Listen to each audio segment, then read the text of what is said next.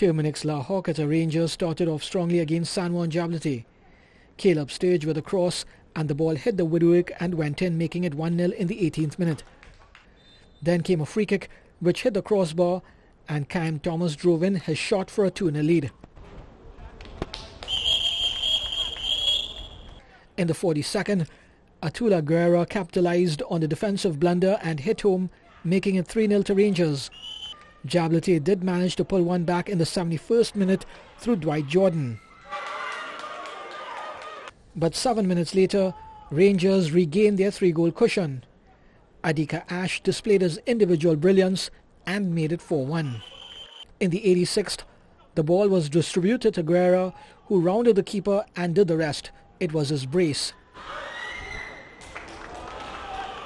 And 3 minutes later, it was the turn of Tyrone Charles to collect and bamboozle the custodian before scoring one himself. Rangers hammered Jabloteh 6-1. In other results, leaders AC Port of Spain continued with their winning ways, beating Point Fortin Civic 1-0. Defence Force took care of Central FC 2-0.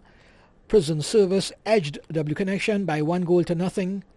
And Police got the better of Mova Caledonia United 3-2. Vinod Nawani, TV6 Sport.